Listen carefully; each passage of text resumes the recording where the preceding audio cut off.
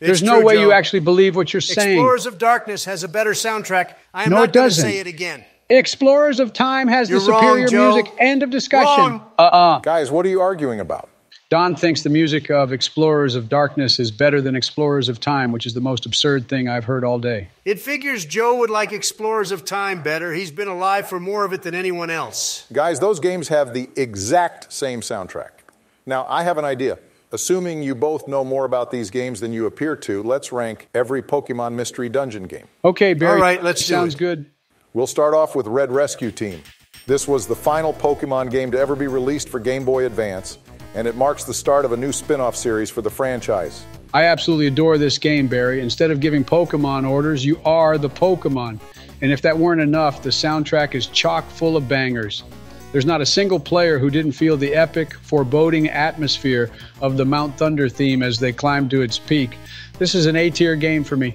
Now just hold your horses, Oh, Joe. here we fucking go again. The remodeling of the team base arc is the least fun I've ever had in a Pokemon game. Yeah, keep revisiting Uproar Forest for a chance to find a chestnut to feed these incompetent apes. Oh, it's just a skill issue, so that they'll Donald. finally renovate your home, except you're far more likely to run into a game-ending monster house that makes me want to launch my Game Boy Advance into the wall.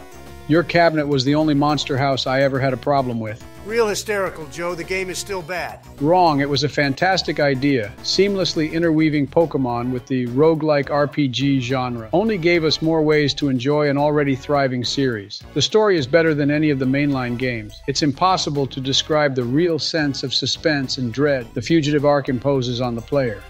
It's also refreshing to be able to play as all the different Pokemon themselves. And while combat is still turn-based, the battles take place in your immediate surroundings rather than in a separate encounter, making it almost feel like the action is happening in real time. It figures you clowns would have Gen 1er takes on these games. Just like Gen 1, it's a weak start to the series. You have to wait for the formula to be refined before it's worth bothering with these games, ladies and gentlemen. I bet you had to have your team call for help in every dungeon, Don. Yeah, just like you call for help from your hospice care hospital bed, Joe. Oh no, where am I? How did I get here? You'll be asking that same question when you wake up naked on the floor of the prison showers with a black eye and a sore anus. Can we take it down a notch, guys? My bad, Barry. I really do love this game, though. I would put it in the A tier. D tier easily. The game is too short, the dungeons are repetitive and get old after about 10 floors. Recruiting is weird, sometimes way too hard, as with legendaries, for instance. And the limit on how many party members you can bring with you is lame. I respect the effort put into this first entry, but I have to agree with Donald that the abundance of flaws drag this one down. My vote is B tier, but only because the narrative-driven style saves it. Next up is Blue Rescue Team. Now this is roughly the same game, but with a few notable differences.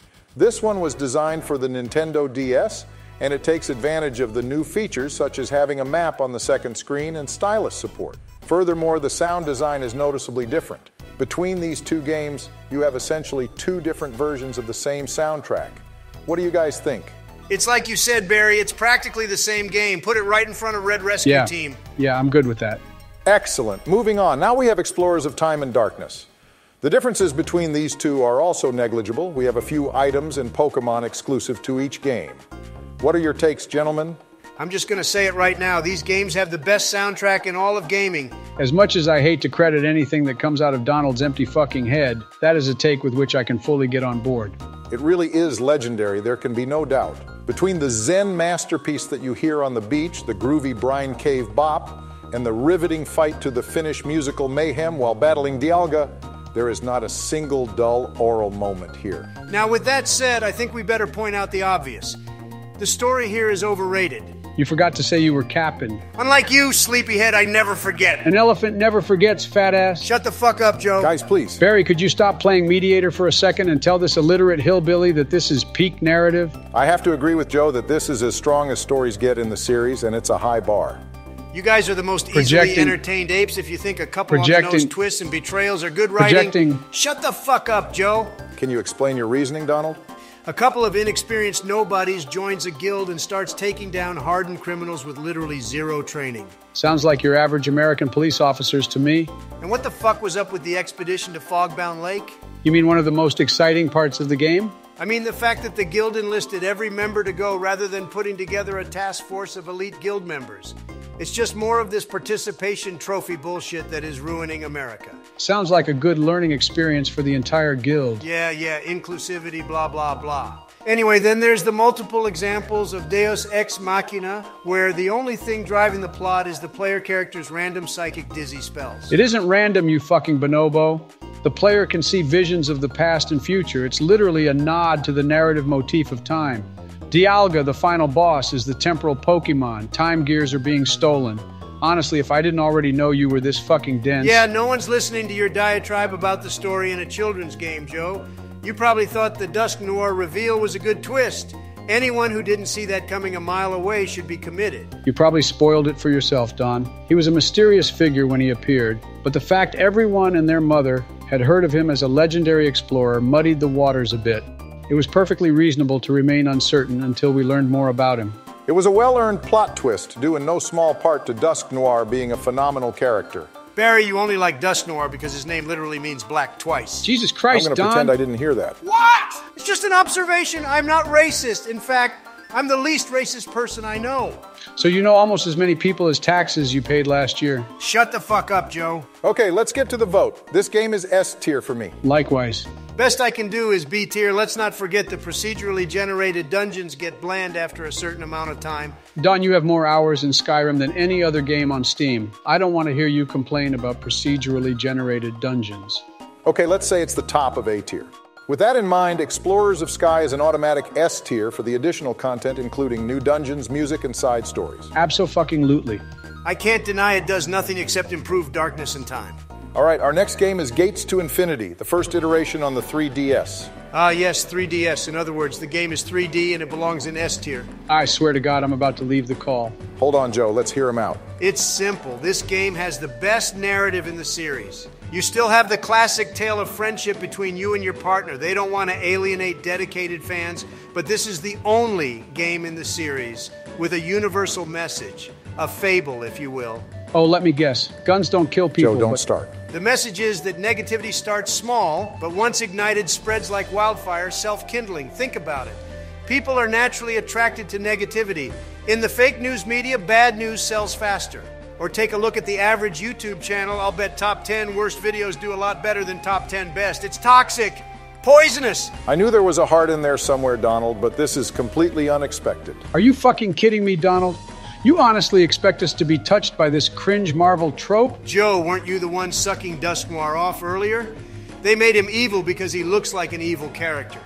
In this game, they subvert expectations by sacrificing such superficial characterizations. Uh-oh, Don's reading out of the thesaurus again. Joe. At first, Muna appears to be a good character and Hydreigon bad, only to have the script flipped later on. The juxtaposition between characters' looks and personalities was brilliantly deceiving. And therein lies another lesson. Don't judge a book by its cover. I didn't know you had all this motivic rumination in you, Donald. I was going to give this game a C, but I feel compelled to move my vote to B on your argument alone. Now hold on just a fucking minute. All right, let's hear what grave remarks the Crypt Keeper has for us. First off, the narrative is fine, nothing special, and certainly not better than the first two games. Wrong. Second, there is a multitude of design decisions that are detrimental to the game. Didn't ask. You could take multiple jobs at once in previous titles, but now you can only take one, slowing the game's pace to a crawl. Not listening. Further, there are only 5 playable characters, far fewer than ever before, and only 144 total Pokemon are even present in the game. Yeah, well, Vaporeon is in the game, enough said. Okay, you might have a point there, Don. Officer, I swear I don't know these people. The final boss wasn't even a Pokemon, though. Which is an unexpected and interesting development. You could be describing an STD with that statement. They're raising the bar, Joe. The only bars you need to worry about are the ones you'll be behind. Okay, serious question. How are we still going to do these if Donald goes to prison? I'm not going to prison, you asshats. I'm innocent. Just like Hitler, I did nothing wrong. Right.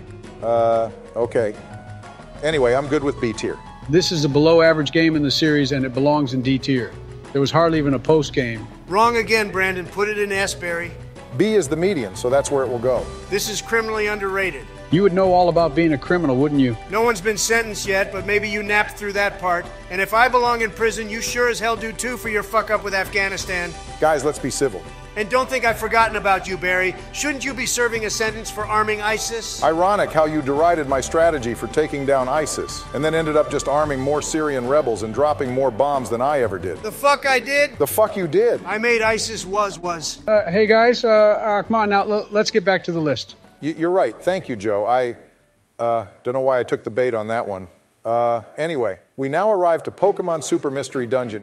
It's almost like the Mario team was responsible for naming this one. New Super Ultra Pokemon Mega Mystery Dank XL Dungeon Deluxe DXHD Remaster. Their naming conventions are ridiculous to say the least. Indeed, but regardless, this is my favorite game in the series. Wait, we're not going to talk about both of them? Both for what? Oh, wait a minute, I'm not falling for that again. Don, you already know there's only one game, just like Gates to Infinity when they stopped doing the matched pairs. Anyway, this is my favorite for several reasons. Your partner is the best written character in the entire series, for instance. Rather than being a Gary Stu, they have a distinctive, multi-dimensional personality. Also, the emphasis on strategic item use rather than move spam made for a unique experience. Finally, the game features an incredible soundtrack. Lush Forest and Foreboding Forest right at the beginning, both phenomenal pieces of music. Hold on, Barry, are we not going to talk about the broken-ass connection orb mechanic? You have access to a level 50 Salamence not far into the game, way above your team's current levels. On top of that, the job system is too linear, and you run out before long. That's because nobody wants to work anymore, Joe. Peddle your debunked nonsense all you want, Don. Look, Joe, any seasoned player will optimize the fun out of a game if given the chance. It's up to you whether you do it or not. Besides that, though, don't forget how you can visit the continents on which the previous 3 games are set. You can't even return to any old locations, though. They might as well have been completely unfamiliar continents we were visiting. True, but the towns placed in these continents were a treasure to explore. Plus, you saw some returning characters such as Swanna from Gates and Corfish from Explorers. The way the writers connected these continents into one universe gave me a sense of awe, as though we had only cracked the surface on what could be discovered. I gotta go with Barry on this one. Super Mystery Dungeon definitely stepped up its game. The story doesn't employ any lazy time skips, and there are numerous dungeons to explore. I think I even found Joe in the fossil excavation dungeon. Hilarious. Anyway, I think this is the weakest game in the series. It's F tier for me. The story is weak. The gameplay being focused on items rather than moves means that your success relies too much on RNG, and the graphics didn't even improve much over Gates. I barely remember this game. I'm surprised you remember any of these games, Joe. I'm surprised you like this game, Don. Isn't it a bit too hard for you? I thought it'd be a bit too hard for Jill last night, too, but nope, she kept me nice and soft just as I expected. Yeah, I can't hear you. Guys. And blah, she blah, said, blah, Don, blah, are you blah, not blah, feeling blah, all right? blah, blah, and I looked her blah, dead blah, in the blah, eye and blah, said, blah, skill blah. issue. Blah, and then blah, she blah, got up to blah, make blah, me a sandwich, and blah, I gave blah, her a blah, 20 blah, for it blah, because blah, I don't need blah, a blah, goddamn blah, blah, handout blah, like the blah, rest blah, of you blah. commies. Yeah, all of that probably did happen, except it was with a guy named Putin. You Come on, take guys, that we're back. almost done. I will not. Okay! This one will go in right behind Gates. Finally, we come to Rescue Team DX for Nintendo Switch. This one is a remake of the original Red and Blue Rescue Team games. The watercolor art style was hideous. Shut the fuck up, Don. They were beautiful reimaginings of important scenes in the game. They were a bit jarring to the main art style of the game, but I thought it was an aesthetically cute approach. I didn't like it. No one asked. This game took the originals and made them way more approachable. There's an average difficulty level, but it really spikes up in the post-game. Movesets have changed around, the graphics are gorgeous, and wherever the originals lacked polish, this remake picked up the slack, and I love the remade soundtrack. It's true, the music did slap. I think this is a solid contender for A tier. C tier? I agree, Barry put it in A. Sorry, Don, you've been overruled. I'm just glad the list is over. These spin-offs aren't that good anyway. IGN was right all along, except for my beloved Gates, of course. Whatever you want to believe, Don. Anyway, I'll see you guys later. I'm going to go hang out with Candace. Candace? You mean like the ice gym leader from Sinnoh? No, the other Candace. The fuck, Barry? Are you cheating on Michelle? Who is Candace? Can this dick fit in your mouth, Joe? Got him! Oh, sure, that's real mature. You really are the grown-up here, Barry. I'm sorry, I couldn't resist, Joe. I could see you coming a mile away, Barry. I was just waiting for Joe to bite. I'm always the butt of the goddamn joke. All in good fun, my friend, all in good fun. Hey, are we going to talk about that piece of shit that was released as WiiWare? Not a chance, Donnie.